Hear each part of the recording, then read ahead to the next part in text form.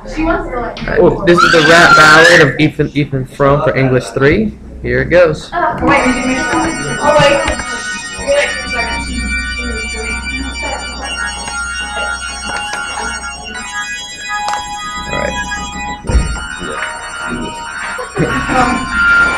You gotta get psyched up for these things.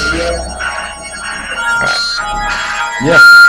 Yeah, this is the story of a man named Frome. Starkfield was the place he called home, a dreary little town where the sun barely shone, and the life that he lived was pretty monotone. He lived with the woman who they called his wife, and she did her best to ruin his life. She sat and she brooded and she sighed and she snored like a bump on a log. She made her husband bored. She was ugly, she was thin, she was pale, she was flat, she was always sick, and she always wore black. To call his life lame would be an understatement, but poor Ethan Frome had to live with this arrangement. For you see, he was trapped in this sad little town. He had to care for his parents till they were 6 feet underground. He had big dreams, like of being a mechanic, but his wife said, heck no, big cities make me panic. As the years ticked by, he began to believe that his happiness was just a thing that could not be. When Maddie came to town, Ethan's frown turned around. Seen his cousin got him buzzing like a honey bee. Once he was blind, but now he can see. He waved and shaved, no longer wallowed in his man cave until Zena came around to disrupt his ways. She noticed he changed and made him sit in his shame. Ethan told a lie, not a very kind guy. She left for the doctor playing a silent game.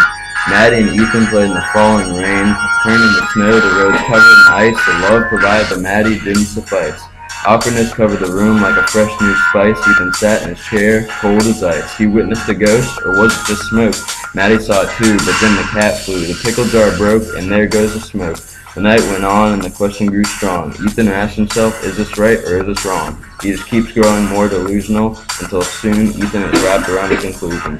It's hopeless, Ethan said, in total despair. My whole life is a wreck, and it's just not fair. I want to go west with Maddie, that'd be great, but I can't even afford a ticket for the train. So on the way to the station to pick up the new maid, Ethan decided to take Maddie down the hill in a sleigh. For the first time ever, he felt alive. Even though they had no future, they took their time. Then Maddie had a thought. She said under her breath, not together in life, how about in death? Take me down that hill one more time, Ethan, please. Right off of the trail into the old elm tree. So down they went, through the snow and the ice. Ethan thought to himself, man, isn't this nice? Goodbye, cruel world. I'm going somewhere better. And with that, they smashed into solid wood barrier. Although this work was quite depressing, the story was stale, never really progressing. I suppose that's what Edith Wharton wanted, but it's sad that Ethan never got things sorted. Word, J-Rod Griff coming at you live.